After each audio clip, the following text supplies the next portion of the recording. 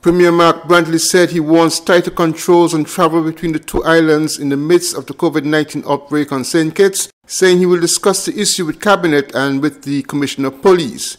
He said there is too much non-essential travel taking place, and even attempts to travel just for a lime and to party, even the persons that have to stay at home during the current partial curfew and the COVID-19 related lockdown.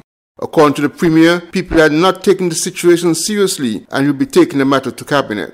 I have a situation even now that I'm trying to address, and I'm going to be speaking at the federal level with my colleagues there about it, because do you know there are still people who are taking private vessels, craft, etc., who are trying to get on the boat to come to Nevis for all kinds of irrelevant reasons? Oh my God. There are still people from Nevis who are going down to St. Kitts, so they got to go look for their girlfriend or boyfriend, who say they're going to St. Kitts or carry mango, right? And then coming back to Nevis.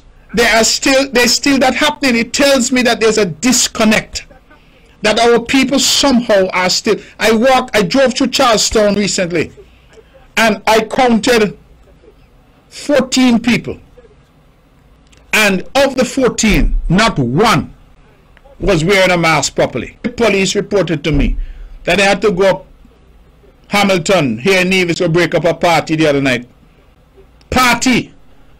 They had to go there on Happy Hill to break up another party. So even in this environment where people are hearing this dire news, people's interest is still to go out to the party. Brantley, who for weeks has been urging Nevisians to vaccinate against the COVID-19 virus and lamenting a lethargic response of Nevisians, believes the non-essential travel taking place between the two islands places Nevis at increased risk of a community outbreak, and the non-essential movement has to stop.